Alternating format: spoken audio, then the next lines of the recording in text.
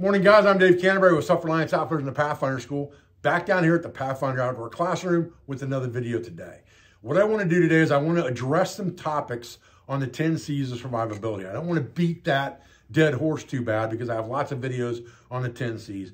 But it still seems there are people out there who try to convolute this system to say that it's ineffective and give reasons why they think it's ineffective.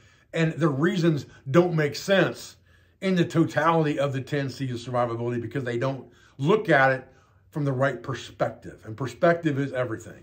The 10 C's of survivability was created to give you a basic category list of items that you would carry both on your person and in your backpack to help you affect short-term survivability. So 72 hours, 4 days, somewhere in that neighborhood. Beyond that, there are other things that you may want to carry. Am I telling you that you can only carry this and nothing else? Absolutely not. Am I telling you that you have to carry A, B, C, and D within those 10 C's? Absolutely not. They're categories of items and you decide what works best for you. Now, one of the things I hear a lot that I want to address in this video is when it comes to first aid. All right, first aid is a big deal. To me, if you look at survival priorities, which a lot of people have those screwed up all over the internet as well, the very first one should be self-aid. Because if you're bleeding out, nothing else matters. If you look at that age-old list of the rule of threes, there's nothing in that rule of threes that covers bleeding, yet bleeding can kill you well faster than not being able to breathe or holding your breath. People can hold their breath for 3, 4, 5 minutes that are free divers without damage to their brain. People cannot bleed for that long from an arterial bleed and live to tell the tale. So that has to be your #1 priority. With that said, an IFAK you would think would be part of that 10 C's, right? Not necessarily. It depends on how you look at it.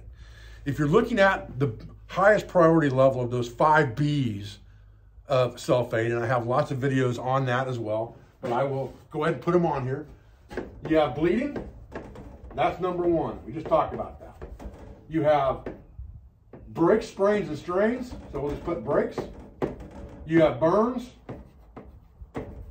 blisters, bites and stings, okay?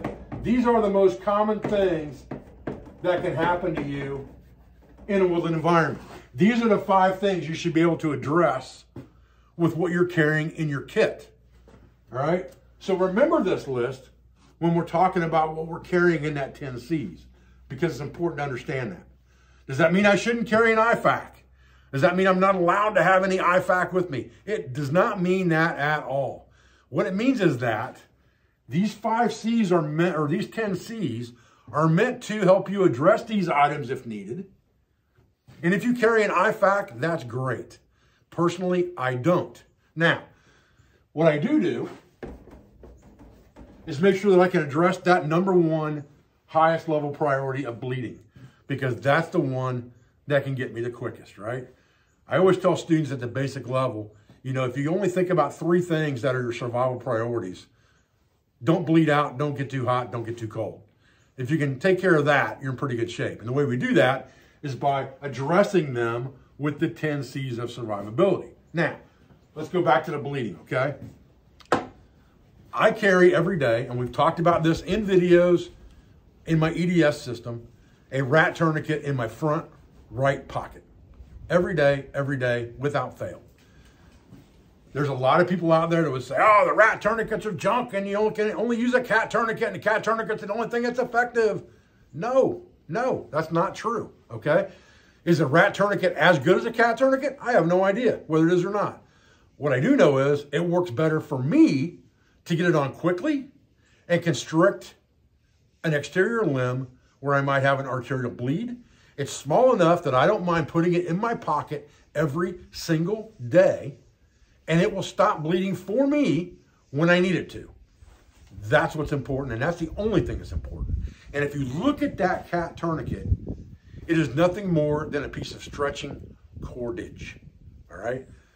None of these 10 C's of survivability was meant to be a one-off. I only carry one cutting tool. I only carry one way to start fire. I only carry a tarp.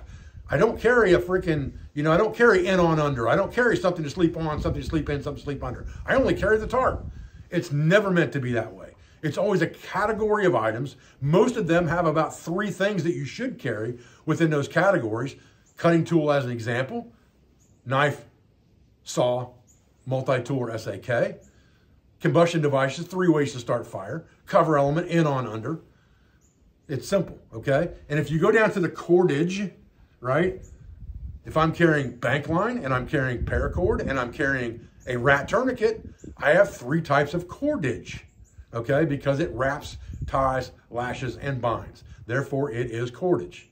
So I do have that number 1 biggest priority of all covered within the first 5 C's of survivability. And when you talk about things like containers, if you look at my videos about camping from a 4-wheeler, camping from my side-by-side, there's a 2-quart canteen on there in every single video, on every single post. But there's a stainless steel water bottle in my backpack. And this 10 C's of survivability was really meant for that. It's things that you carry on your person and in your backpack. And going back to that tourniquet, I would call BS to 90% of the people who say, well, I carry a cat tourniquet on my belt every day.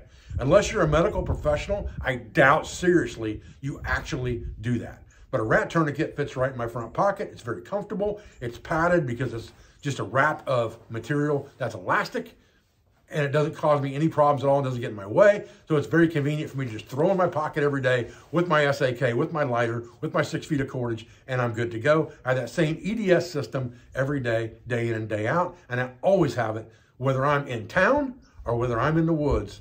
I have that in my pocket. So I have that piece of cordage that covers bleeding, right?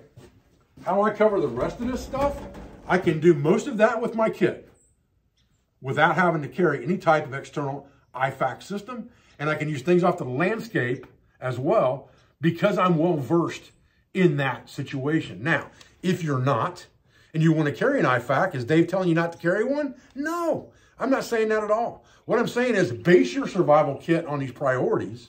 Use the 10 C's as a jumping off springboard. Build your kit the way you want to with what works for you the best. The reason this 10 C's was created was to make life simple. Not so that people could argue it, not so that people could say, well, that doesn't work. This is different. This is wrong. You should have this. A compass, what about a map? Well, you got shoes on, what about shoelaces? They kind of go together, right? So if I've got a compass and I've got a map of the area, I'm probably going to carry the damn thing with me. I'm not just going to leave it home and arbitrarily just take the compass. I have a navigation kit that includes a compass. It includes a map. It includes a protractor. It includes pens and pencils. And those are part of my navigational kit. But the compass is really the most critical part of that because that allows me to walk a straight line. If I only have the map, and that's my basis for the 10 C's is map or compass map, then I could be missing something else critical because the map goes with the compass. And without the compass, the map is no good unless you know exactly where you're at or at least have a really dang good idea to be able to use terrain association or find a major terrain feature close to you. Because without that, the map is utterly useless to you. If I dump you in the middle of this 4,000 acres out here and hand you a map and say, you're on your own, you are on your own. Because you're not going to find where you're at without a compass to be able to walk a straight line to a linear feature in one direction or another. It's just that simple. So carrying the compass is the utmost important, but it doesn't mean that you only carry the compass and nothing else. You carry the peripheral devices that go with the compass, just like you carry peripheral devices in multiple cutting tools, multiple containers, multiple color elements, multiple cordages. All those things are multiples, right? Cotton material. I would probably have a bandana and a big XXL orange t-shirt so I can look like a traffic cone in the woods if I need to get rescued. But I've got different types of cotton material that all fall into that same category of C's. And that's what's important to understand. So don't take it literally to one thing. Flashlight, same thing, candling device. It's something that puts off light. What that is for you doesn't really matter as long as it works for you. It could be a headlight, it could be a flashlight, it could be a pen light, it could be a lantern. Whatever it is that works for you, use it. I have reasons that I carry certain things within this 10C's category, certain items that I carry and don't carry for reasons that I've stated in lots of other videos. It doesn't mean it works for you. Whatever works for you is what you should do. Again, this 10C's is a springboard, a jumping off point to give you an idea of how to build a survival kit. Don't overthink it, broad stroke it, because that's what you need to do to build a good survival kit that's going to work for you. Guys, I appreciate your views. I appreciate your support. I thank you for everything you do for our school, for our family, for our business, for all our sponsors, instructors, affiliates, and friends. And I'll be back to another video as soon as I can, guys. Thanks.